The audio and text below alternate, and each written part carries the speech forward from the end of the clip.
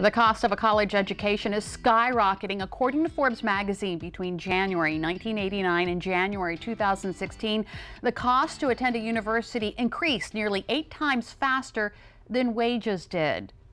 8 times. Think about that for a second.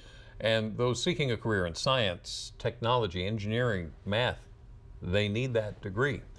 Well, there are 2 local high school graduates who are well on their way to getting that degree thanks to a scholarship through the Delaware Community Foundation. With us this afternoon is Kelly Sheridan. She is the scholarship administrator with the Delaware Community Foundation. Thank you so much for joining us. Thank you very much for having me here. Want to talk about this. But first, tell us about Rocky Lee and Evan McClary.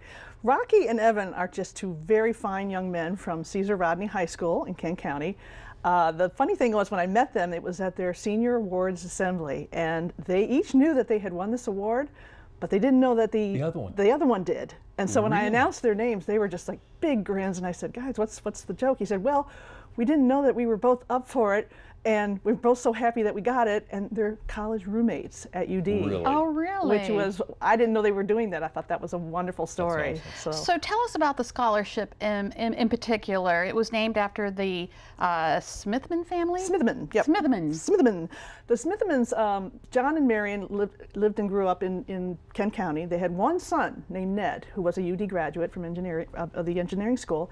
And when his parents passed in 1993, he went into their attic to just help clear out some stuff, and he found 2 antique wooden duck decoys that he thought, those might be worth something. I'd like to create a legacy for them.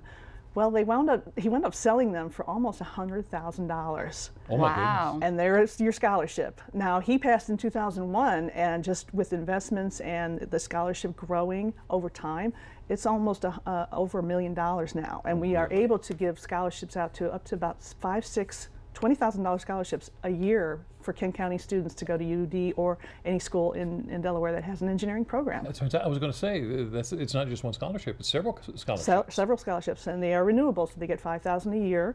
They do have to maintain a GPA, but they, they can use that money, and it really helps them, with the peace of mind to concentrate on their grades and not worry about how am I going to pay for next year.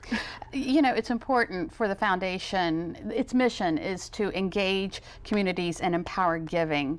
How else does it do that? It does a lot of grants. We have a large community impact team that does community impact grants, capital grants. We have grants through programs like our Youth Philanthropy Board and our Next Generation Network.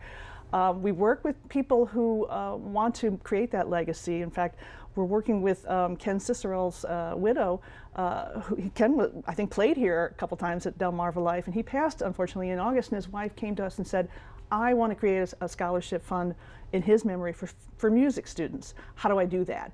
And we talked about it, and the money's already starting to come in. We're hoping that we can get his scholarship off and rolling by next year. So we've only got a few seconds left, but I do want to get in that you encourage organizations to say they want to do scholarships. We encourage people who want to create a legacy, but the grants are mostly for nonprofits, so we encourage a lot of nonprofits to look at our website.